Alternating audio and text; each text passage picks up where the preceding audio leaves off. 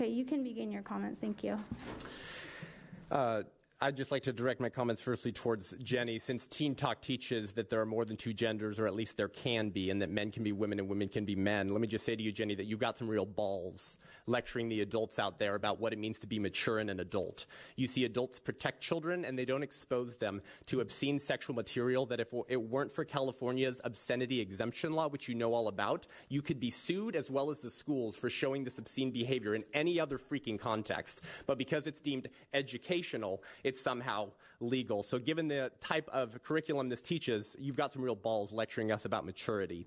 Sex ed curriculum like this fits into the larger type of sexual education called Comprehensive Sexuality Education, which Planned Parenthood has always been a huge advocate of. If you don't know the history of Comprehensive Sexuality Education, I'd like to recite it for you, as I think it will concern you very much, and if it doesn't, I'm worried for your soul. The roots of the sexual rights revolution that spawned the Comprehensive Sexuality Education movement is all traced back to the fraudulent, disgusting research of one pervert. And I use that word quite accurately. His name was Dr. Alfred Kinsey, and I think you know who he is. In 1947, Dr. Alfred Kinsey founded the Kinsey Institute at Indiana University, which is still there, to conduct what he called, quote-unquote, research into human sexuality. Kinsey believed that children were sexual from birth and had sexual rights to sexual pleasure. A pervert. His hypothesis was that promiscuous behavior and sexual behavior was the norm among all societies and among all ages of individuals. Except, like a bad scientist, he used, quote-unquote, science, an overused word in the last year, to prove his hypothesis. Rather than following the facts where they lead, he wouldn't accept any other premise than that which he was already convinced was true. Most disturbing of all, Kinsey's findings were also based on the sexual abuse and rape of children by pedophiles. And you probably know Alfred Kinsey's book called Human Sexuality and the Human Male. In table 34 of his book, a book which if you parents purchase, keep on a high shelf away from your children, literally documents the abuse of a number of infants, toddlers, and older children who were sexually abused by pedophiles to induce orgasms that were then timed with a stopwatch over a 24-hour period. Alfred Kinsey claimed that this quote-unquote research proved that children derived sexual pleasure from their sex abuse, even if they were crying, convulsing, or screaming. Well, how does this pertain to this? Well, this type of teen talk fits within the larger type of education called Comprehensive Sexuality Education, whose goal is to expose children to any and all forms of sexual activity, even the most dangerous. I'm a pro-life speaker. I do this professionally. I speak all around the country in schools, churches, and colleges. And my friend Monica Klein is a former Planned Parenthood sex educator who was trained by Planned Parenthood sex educators and left her job because she realized that they were not helping young people with their CSE, their Comprehensive Sexuality Education, but were harming them. And she says that the director of sex education at Planned Parenthood told her in her training that girls were coming in with STDs as young as 10. They were coming in for abortions, even having objects removed from their bodies.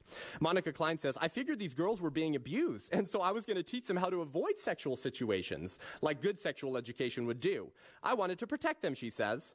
The sex educator at Planned Parenthood patted my friend Monica Klein on the knee and said, no, dear, we're not going to teach them to not be sexually active. We're just going to teach them how to do it safer.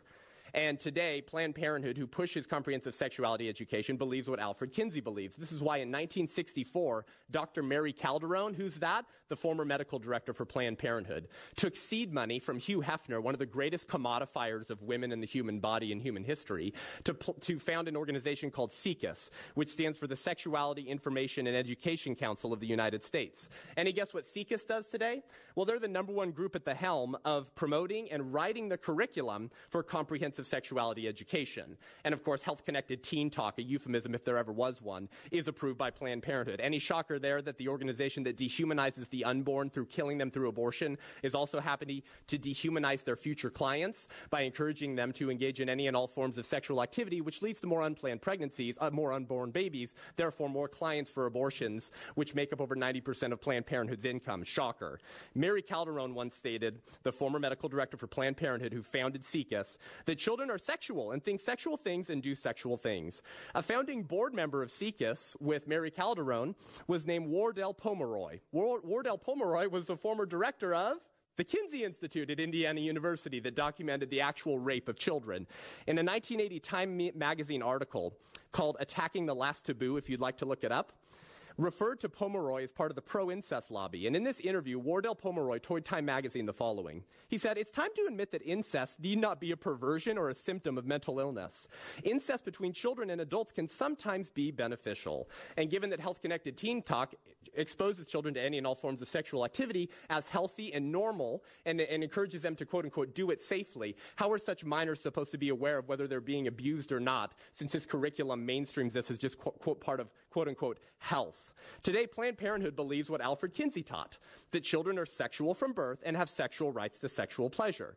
So they're trying to equate sexual rights with human rights. So if human rights are natural rights, then who's the oppressor? Who's trying to impede on the sexual rights of children? Well, Planned Parenthood believes it's us, the parents. This is why a common phrase amongst Planned Parenthood sex educators is, quote, "Parents are a barrier to service." And this comes from my friend Monica Klein, a former sex educator for Planned Parenthood. And this phrase was thrown around all the time.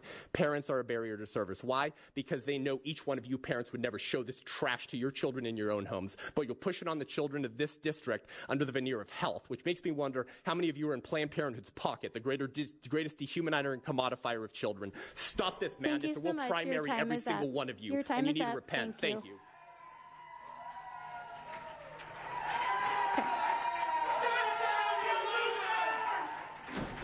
Okay. Next up, we have